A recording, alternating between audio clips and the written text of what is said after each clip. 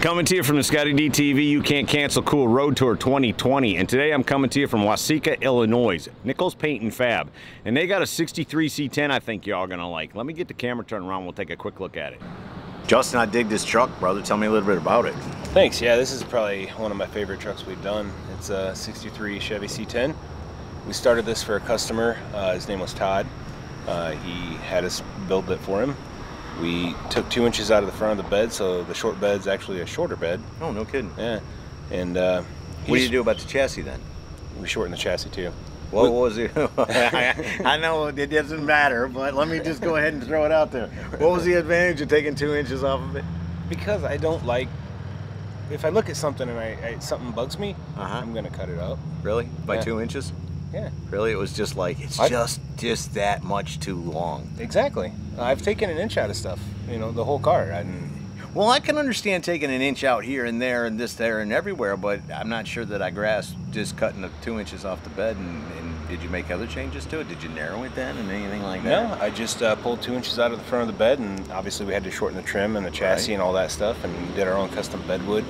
But there's storage under the bed, and it's obviously the floor is high, but that's for all the air ride and the travel. And the front grille, we modified the hell out of that. We took a 4 headlight GMC grill. I widened the center and then shrunk the outside, so it's a 2 headlighter now. And if you look at the bottom, it says Chevrolet. That was the top part of the 63 grill that I moved to the bottom. I don't know. When I build stuff, I like to just. So if it was the top, then you dropped it straight down. I mean, because I'm thinking you cut the top out, you got to turn it upside down to make it work on the bottom. Well, you brought it down.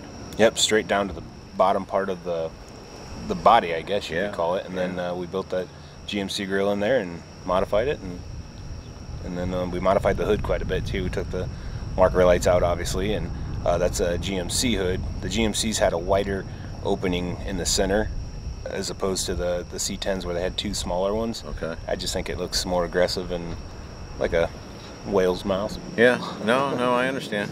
Because I had a Yukon and a Tahoe to choose from, so as a GM and Chevrolet, I like the GM look of that too. Sure. So you took a Chevrolet truck and tried to give it more of a GMC look to it. Yeah, and we flipped the stock bumper over, and it's we just tried to make it look a little different. Right. So. And then it's satin black? It's yeah, we got the gloss black, and then we mixed in the satin black on the hood and then on tailgate and behind the grill and stuff, just to mix it up a little bit. It's a very dark truck. The light has to hit it right just to see the details. Right. And then what's that bed wood? So the bed wood's actually just oak. We stained that with a walnut finish, and we made our own custom bed strips, and you couldn't find a kit for it, so we had to make it. Yeah, so. Right, because every other kit was 2 inches too long. Exactly. What about the interior? So the interior, there's a lot of paint in there. A lot of people don't even realize that that's paint. So it's a matte finished color, and then we had Voss match the seat and the carpet and everything to that. Right. And if you notice, there's a bunch of hand pinstriping even on the headliner. It's on the headliner, around the doors, on the dash. The dash is two-toned, so I just wanted to make it look super clean and functional. And then Megan made custom kick panels. Yeah, she made the kick panels for this, so it actually looks like a pleated upholstery piece, you know, and that's even got pinstripe on it too. Yeah. So well, the whole edge of the door's got pinstripe on it. Yeah. Yeah, there's pinstripe everywhere. I almost missed that, but then I was trying to get the pinstriping that's in the jamb of the door, and when I was shooting that, then I realized, well, man, this thing's got a pinstripe that goes all the way around the edge of the door. And then when we rode in it today, you were like, well, it's got one that goes all the way around the roof too. Did you see that? No, that's very cool. Who did all the pinstriping on this thing?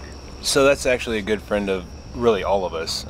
Mike Joyner goes by Scottie's Pinstriping. He's from a half hour north of here, and he just comes down and knocks stuff out for us. Is he an old school dude or is he a young cat? He's a few years older than us. I don't know exactly how old, and I wouldn't say either way. Right. But no, he's just good. Well, I mean, because pinstriping's not exactly a fresh art, right? It's kind of like very few people know how to actually do it, and this dude knows how to do it. He does, man. I tell him, what I'm after in each build, and it's like he kind of reads my mind and just does it, and I don't have to hold his hand or worry about a thing, and he just kills it. What size tires and wheels does it run? So that we're 15 steel wheels on that.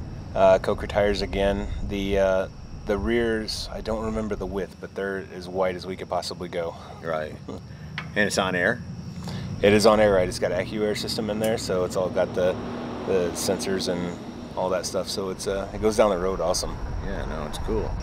What's up under the hood of this thing? So under the hood is a 5.3 LS motor with a bunch of metalwork done. A ton of metalwork. Yeah, yeah. And more pinstriping. Yeah, more pinstriping. More pinstriping, flat black. We built the engine cover for it. That's what the customer wanted. He didn't really want to see any of the mechanical part of it, so we gave him that. Right. This has almost got a Grease look to it. The movie Grease. Like this truck would fit in that. You know. I suppose. Yeah, you could throw a glass hood on it and.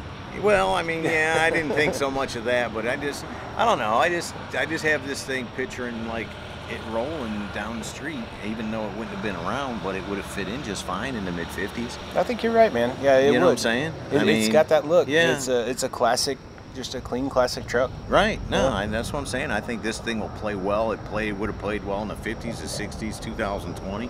Just a cool truck. Yeah, I think 20 years from now, it's still going to be neat. I think so too. I don't think you did anything on it that is going to even date this truck. Because when you built the truck, some of the styling cues, pinstriping, some of that kind of stuff, it wasn't like that was what was popular at that point. You know what I'm saying? So I think you've built a timeless pickup truck here. Thanks. Yeah, I appreciate that. And you say that the client that owns it now is put it up for sale? Yeah. So the guy that owns it now bought it from us at SEMA a few years ago. It's been sitting in his collection. It's a fun truck to drive, but it's just too pretty, I guess, to drive. So he's ready to move it and move on to the next project. Cool. So if anybody's interested in buying that truck, just get with Nichols Paint Fab on Facebook or Instagram or whatever, right? Anywhere you want to find us. Brother, that is a cool truck. Anything I'm missing about it? Some feature I don't know that I didn't see? I mean, we could sit here and talk all night if you want, but no, there's a bunch. I mean, different taillights, built a roll pan. I mean, there's just a lot to the truck. It's just a simple, clean truck. Yeah. You tell me there's a lot to the truck. It's just a simple, clean truck.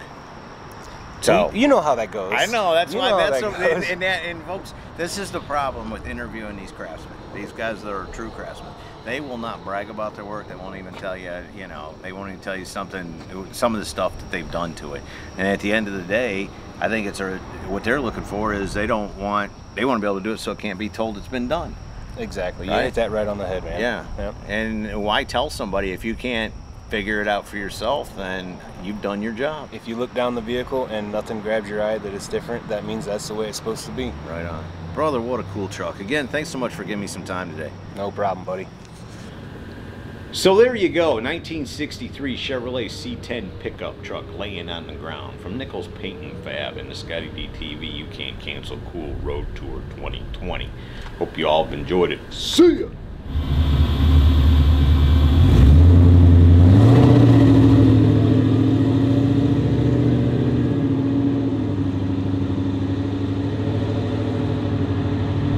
Hey y'all, make sure you subscribe to this channel and visit ScottieDTV.com for an easy way to search the hundreds of videos I have posted. Either click the link in the description or the one at the end of this video.